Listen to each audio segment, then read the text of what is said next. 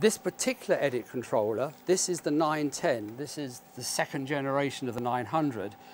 And when I was working up in Lime Grove on Panorama, the engineers came to me and said, Rob, we've got a problem down in the Late Show. They're just getting whole new suites, lucky so-and-sos, and they're getting Grass Valley mixers. But we have a problem interfacing the new 910s they're getting with the Grass Valley, something or other. Would you mind terribly if we took your old 900 from you in your edit suite and put a 910 in temporarily? It's exactly the same, they said, it won't make... I said, yeah, sure thing, that's okay, I don't mind. And then I'd heard something about the 910, that this has macros, i.e. you can set up a whole chain of events dependent on which function key you pressed.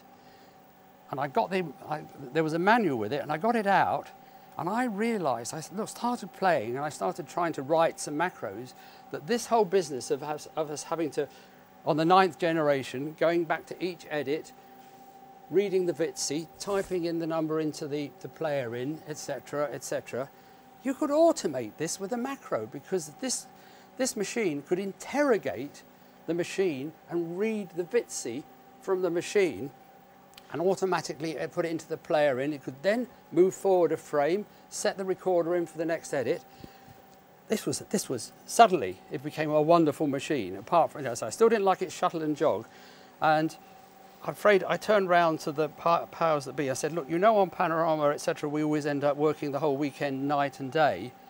This 910 means that we can be much, much more productive at the end. We don't have to sit there with our eyes trying to read time codes, etc.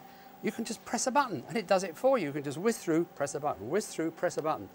I said, you can't take it from me. You cannot take this from me. And I won. The engineer said, you're a bugger because you've really sodded up. But they've had to agree on high up, yes, you're going to keep a 910.